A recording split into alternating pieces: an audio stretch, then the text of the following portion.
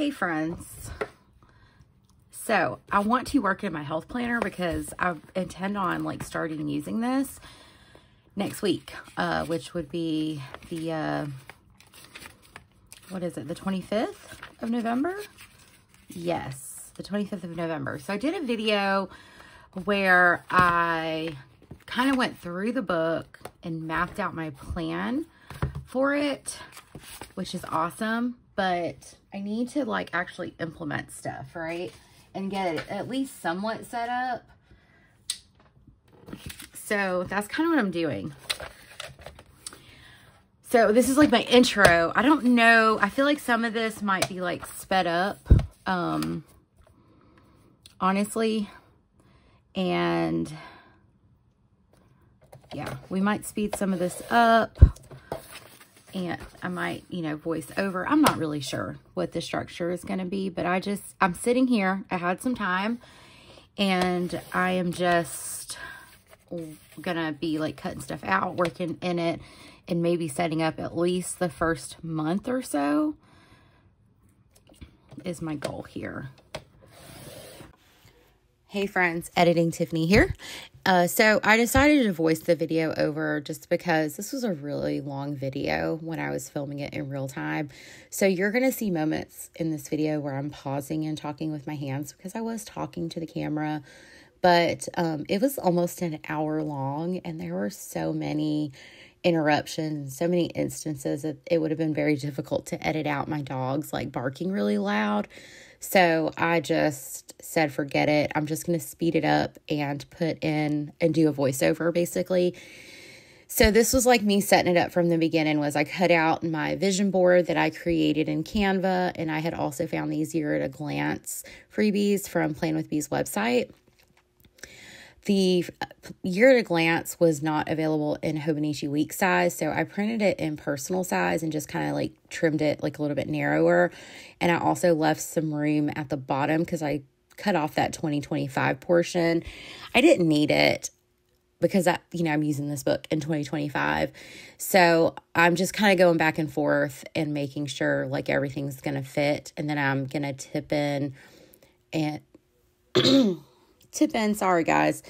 this vision board here that I made in Canva. I found it to be very motivational, and I left my corner rounder at work, so I had to like round them manually, which it wasn't that bad. It just took me forever. And then I rounded the corner and then cut it again. So then I had to round the corner again. I was like, let me waste some time. But anyway, so I decided to tip in my vision board with washi tape. Just in case, like, as the year progressed, I decided I wanted to change it or, you know, add some stuff or whatever. And then I'm using these 2 years at a glance. It's the same year, 2025, year at a glance. On the left-hand side, that is where I intend to track headaches and migraines. And also if I take a PRN medication. This part got a little wonky because Chewy got freaked out by something and jumped up and was like trying to get me to rescue him. I'm not really sure from what. He was just really freaked out. So that page kind of went in weird, but it is what it is. It was glued down, so nothing I could do about it. I also did leave the bottom portion blank so that I could create the key that I had talked about when I did my setup video. I feel like this is a good time to say now that if you are curious about what I want this health planner to look like, I have a video that I'll link in the cards that I think you should probably watch just to kind of get an idea of the reason why I am making this video, or, you know, using a health planner in my process for like mapping it out. So I basically like tipped in that vision board, but I pasted in the Hello Kitty like affirmations board because I don't see me wanting to change that. So I kind of reviewed that I had like the step tracker, and I was really trying to figure out, because I intend to start using this planner on November 24th. So I was like, there's going to be at least an entire month where I can't track steps. I can't track headaches and migraines from a yearly perspective. So what I decided to do was, on the sidebar of the monthly in December, I went ahead and kind of like made a tracker where I'm tracking my headaches, migraines, if I go like 10,000 steps a day, and then if I took a PRN prescription. And then I go in with a Tombow and highlight every other line. I really struggle sometimes to see or to make sense of things if I don't have things broken up visually. So that's kind of what I did.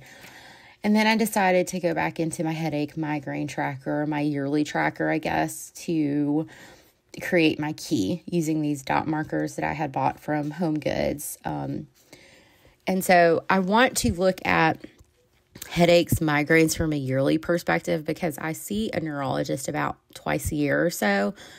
And I want to kind of be able to compare and contrast and know, is this getting worse, better, staying about the same? Is my preventative medication helpful? That type of thing. I also had a little boo-boo here where I was trying to be all creative and stuff. And I used like a really dark gray Tombow. And I was going to use my white jelly roller to like write in headers, and just didn't work out the way I wanted it to. So I can see it. It's just not very bright.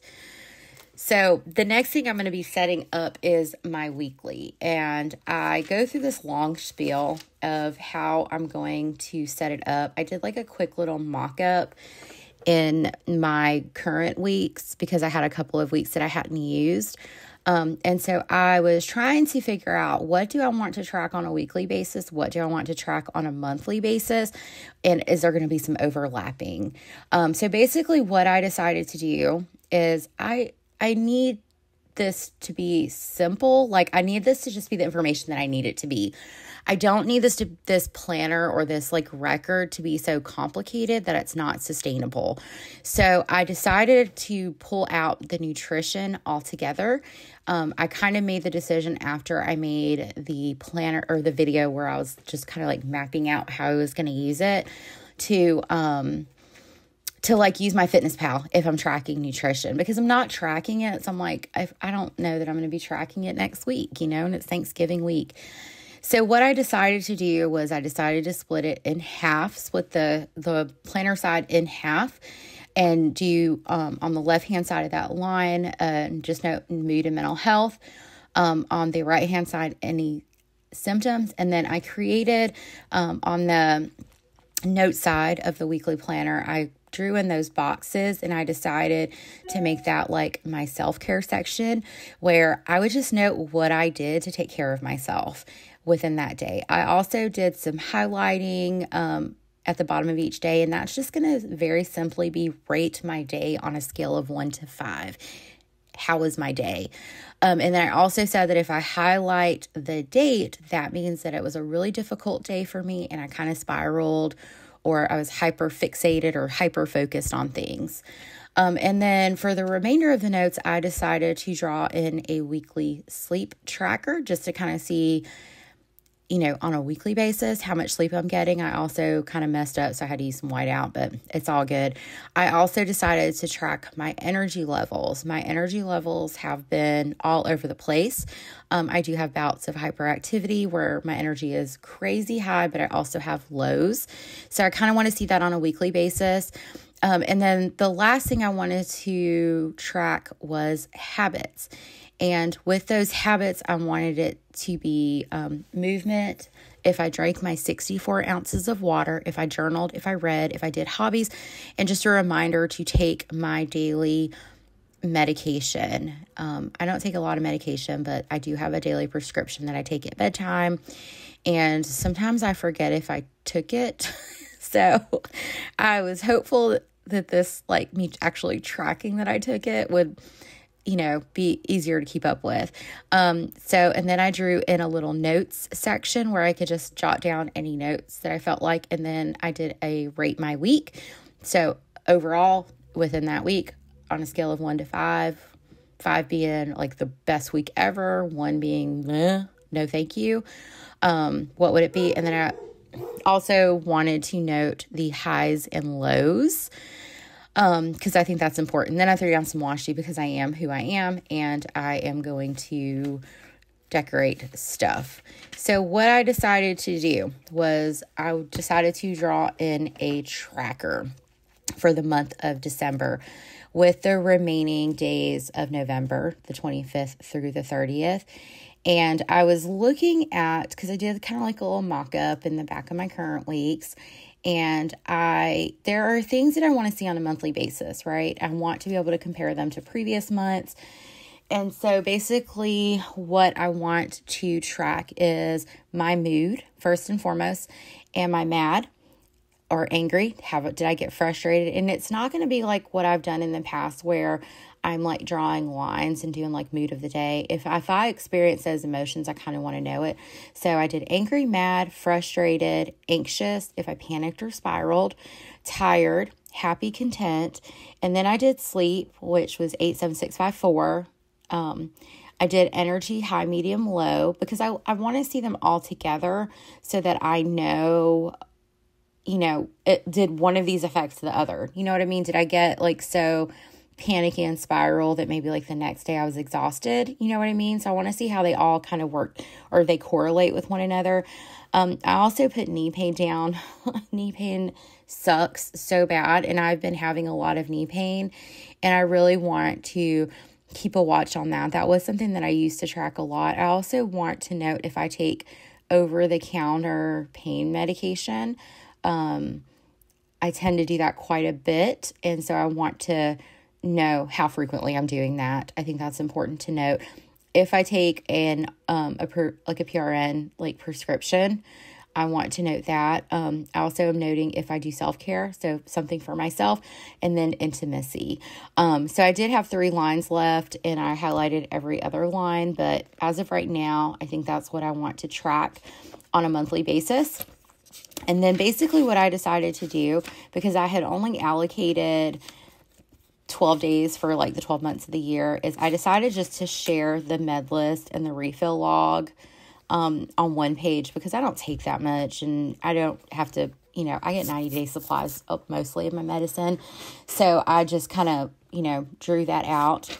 I also drew out just a quick little doctor visit, date, notes, that type of thing. And I did the same with like a health log and my weight log in the back. So, like I was saying, I really wanted this to be as simple as possible, because if I try to overcomplicate this, I'm going to have fatigue. I'm going to be fatigued by it, and I'm not going to want to keep up with it. So I think when you're like setting up a health planner, I think it's important to do what's going to work for you.